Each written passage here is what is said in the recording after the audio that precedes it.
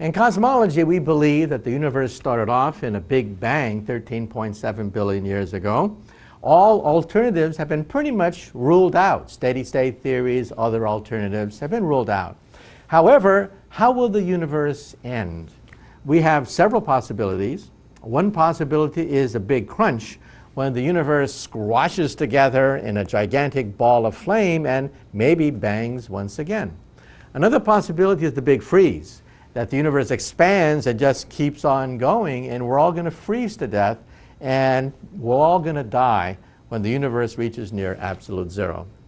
Then there's something called the Big Rip, where the universe goes into an exponential expansion and expands so rapidly that the distant galaxies can no longer be seen because they travel faster than the speed of light.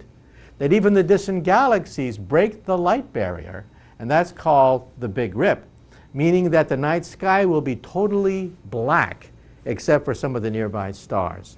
Which of the three alternatives is the fate of the universe? Well, the short answer is we don't know. However, what we do know is that the universe is undergoing an exponential runaway expansion. The universe at the present time is careening out of control. Every astronomy textbook says that there was a Big Bang, the universe is expanding, but it's slowing down. It also says that the universe is mainly made out of atoms. Every textbook says that. The universe is made out of atoms, the universe is expanding but slowing down.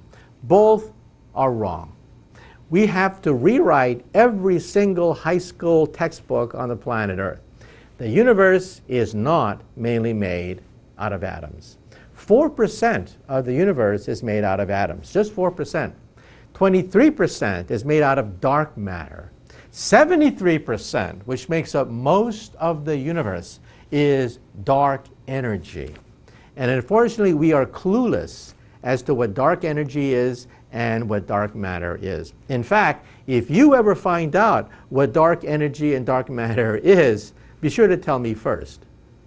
Now, why is that important? Because the amount of matter and energy in the universe determines the rate of expansion. We now know there's a lot more dark energy than we previously thought. Therefore, the universe is undergoing an inflationary exponential expansion. It is in a runaway mode. But here's the catch. We don't know how long that runaway mode is going to last. Some people say that it's temporary. We're in this huge expansion right now, exponential expansion, but it's going to reverse itself. Instead of a red shift, we'll have a blue shift as the universe collapses. At the present time, we simply don't know. Why don't we know? Because we don't know what dark energy is.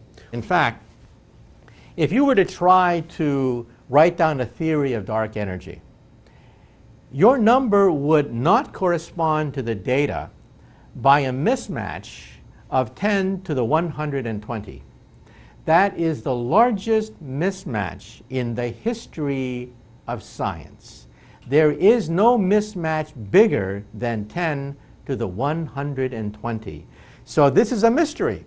Until we solve the mystery of dark energy, we do not know the ultimate fate of the universe. My personal thoughts are that perhaps we will continue with this exponential expansion and perhaps go into a big rip mode. And at that point, all intelligent life in the universe will die. All the tears and all the struggles and all the heartbreak of humanity since we rose from the swamp, it's all for nothing. Why should you bother to wake up tomorrow knowing that we're all going to die billions and billions of years from now, when the universe turns to absolute zero, when the stars blink out, when we'd have nothing but neutron stars and black holes? What's it all mean anyway, if we're all going to die in a big rip? Well, my personal attitude is that when the universe is about to die, why not leave the universe? Trillions of years from now, we will have the ability to bend space and time into a pretzel. We'll be able to tie space into knots.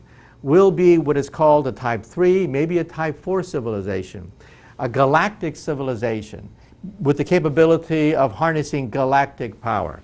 At that point, when the universe becomes so cold that all life is freezing to death, I say, let us escape the universe. go into hyperspace and go to another universe.